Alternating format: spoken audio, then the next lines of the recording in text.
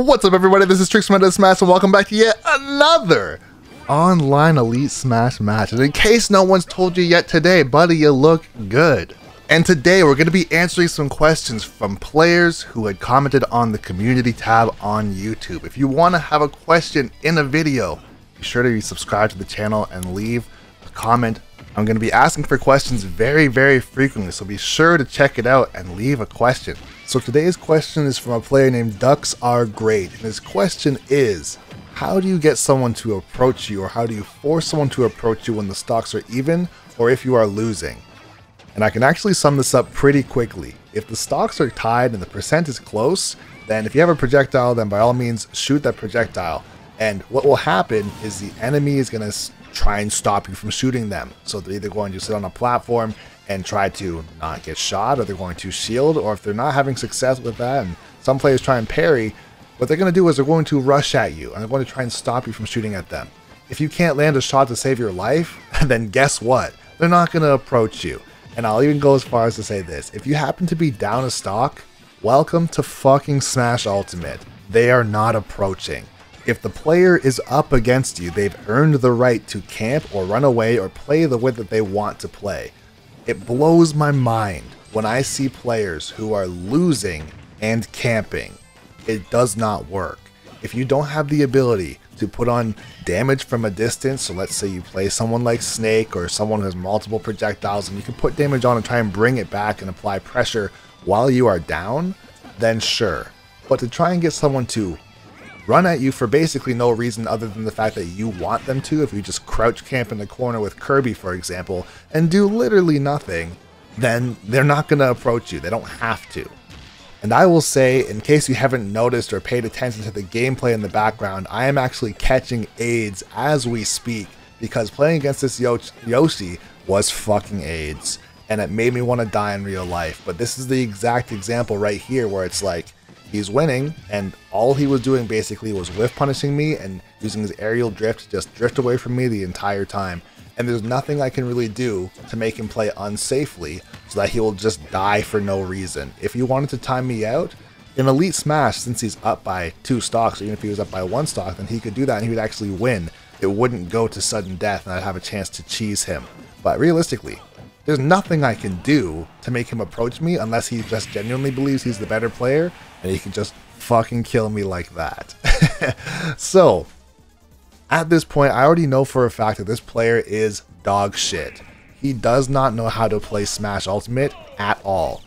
And I prove it in this game, because instead of just running at him like I did the game before, because I just didn't give a shit, in this one, I actually play much more safely and much more properly and say, you know what? I'm not going to lose to this guy again, because he's genuinely not good. He really only had the opportunity to win against me because I played like a dumbass, because I didn't care. I just ran at him. As soon as I see Yoshi on my screen, I want to die in real life. And so I basically allowed him to win for free because I didn't want to fight him. But then my chat wanted me to continue to fight him and just prove that I wasn't just talking shit and that I said I could win and he's actually bad when actually he might actually be better than me. And so I fought him again. So something else that you'll notice in this game is that this game is going to take much longer, almost twice as long as the game before, because you'll notice there'll be points in time where he is in fact losing and he doesn't care. He just runs away and acts like a fucking weirdo, bro. And I know I'm just popping off right now, but just bear with me. The thing is, I've been playing this game for a long time, and this is one of the things that makes people hate Elite Smash so much, is how people don't know how to play the game.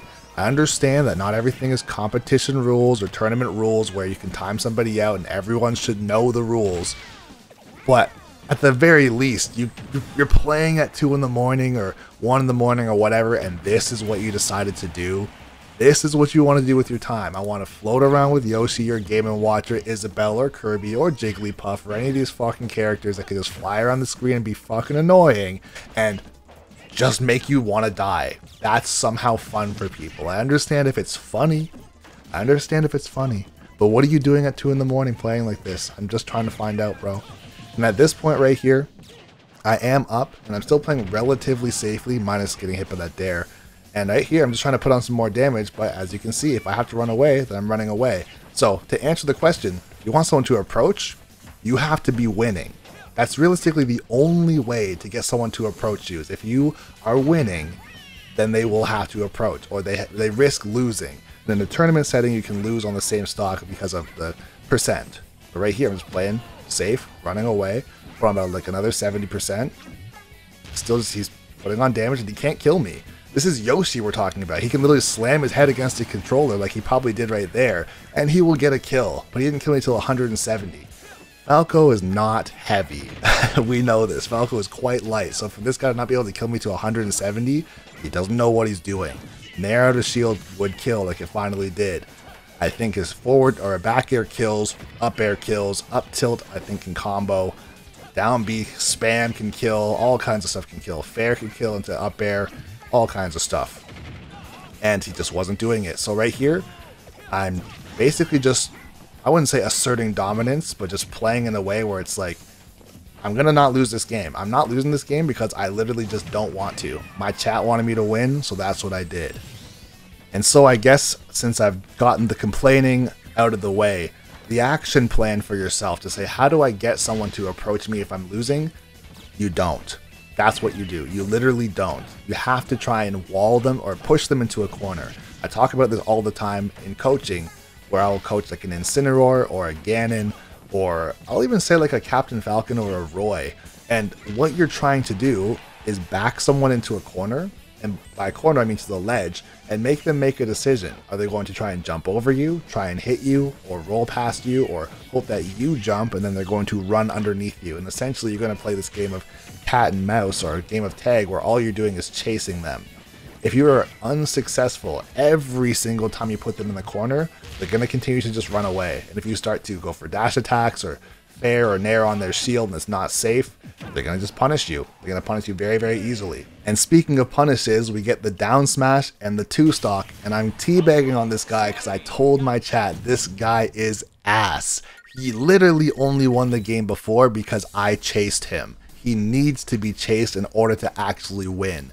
And when that happens, if you fall for that, like I did on the first game, because like I had mentioned, playing Elite Smash, and it's not that crazy, but I just wanted to kill him because, honestly, fuck Yoshi. But if you fall for it in a tournament and you chase someone who has no neutral and does not know how to whiff punish, you will win, you'll lose the game, and you will allow them to win the game. You will win the game for them. And speaking of which, here is another very good example of absolute AIDS. This person, once again, does not know how to fucking play the game. I'm shooting lasers and they're crouch camping. That's all they're doing. They don't know how to get close or try and stop me from shooting lasers. This is basically what the entire game looks like. And I'm sorry, but if this is you, and I don't mean you as in Cleric the Kirby, but if you play like this because you don't know how to get in, then you have a lot to learn. If you complain saying all he did was sit there and shoot lasers, well, honest brother, I'm winning. I'm literally winning. And you'll see that if and when I happen to just jump on him for no reason to try and get the game over with, I end up taking damage and I start to lose. I'm literally winning, so he has to try and scare me out of the corner. This is not a game. This is literally nothing. Like if this was tournament, this might be, what, EVO 2017? If you know the reference, you know the reference. Like we're literally doing nothing. And this is how this game went. And if you're someone who's trying to actually get GSP, or you're trying to play in the tournament and this is how you play because you think it works, it literally only works against bad players who get frustrated enough to just start dash attacking at you or trying to grab you or whatever to try and just put some damage on. If you play against anyone who has even one brain cell, it will never work. And so if you're someone who's trying to practice also on Elite Smash and you're running into something like this constantly, or the game that was before this constantly, it is very damaging to your mental. Because it's like, if this is how competitive players play, I don't want to compete. And genuinely, this is not how competitive players play. Because if this was an actual tournament and I'm winning by as much as I am, I wouldn't be doing anything. I would just be waiting and basically teabagging the entire game. Because it's like, you don't know what you're doing, bro. You don't know what you're doing. Oh, look at this. You're trying to finally approach. Now you're actually playing the game properly and trying to get something to happen. It's not working. Back to crouch camping. Trying to crouch camp and get in. It's not going to work, bro. Like, eventually, he does get some kills. And I will say that this game actually starts to turn into something towards the end. But because this is so utterly boring, I feel like if you're watching this still to this point, you are getting AIDS by watching this because it's so bad. This is at 14, or this player is at 14.55 million GSP. He's lower than me by in this video, he's lower than myself, but you can't tell me that this player, or you can't, I should never believe, I should say, that this player got to that level by doing this to every person that he fought. He chose Kirby on FD to try and crouch camp people into giving in and fighting him, and then just whiff punishing someone who's genuinely just annoyed as hell. So here's the thing. If this Kirby was a good player, he would be getting me in the corner, walling me out, or trying to catch my options. So if I happen to jump and he catches me, fair play. If he gets me off stage and he spikes me, or gets a 2-frame, or catches me with a dash attack, or I roll and he reads that, then by all means, totally fine. But to just sit there and wait, because in Elite Smash, once again, I've already talked about this before, but if the game goes to sudden death, or sorry, if the game ends right now and we're on the same stock, it goes to sudden death. And I feel like this is how this player has gotten to this level, or to this point, because this is our game. In a tournament, I would do this all day. Just shoot lasers, run away, make him figure it out. If you can't figure it out, there should be more of a sense of urgency. So if you're trying to learn how to get someone to approach you, never do this. You need to actually learn the game for real. And I will say, if you are someone who actually does want to learn how to play the game for real, so situations like this don't happen to you, or you yourself are not in the position of the Kirby player who doesn't know what to do, I still am offering coaching full time. And in the coaching, of course, we're going to talk about the mental, we're going to talk about the ledge trapping, backing people into corners, character matchups, all that good stuff, so that you're not in a situation like this where you want to die in real life because people don't know what they're doing.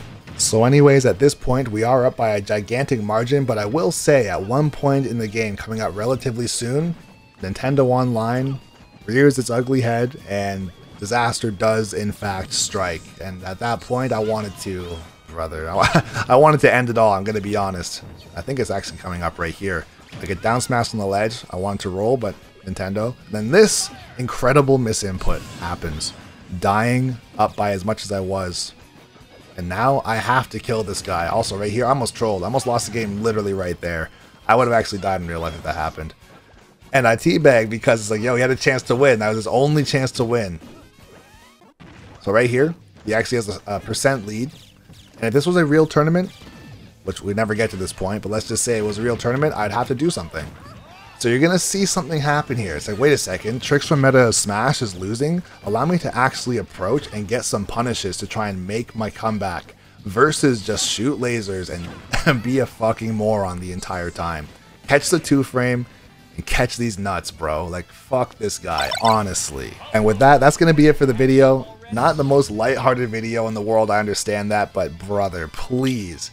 If you don't know how to approach, you have to learn. You just have to learn. And if you don't know how to learn, then you at least have to try and do some trial and error. But this is not it.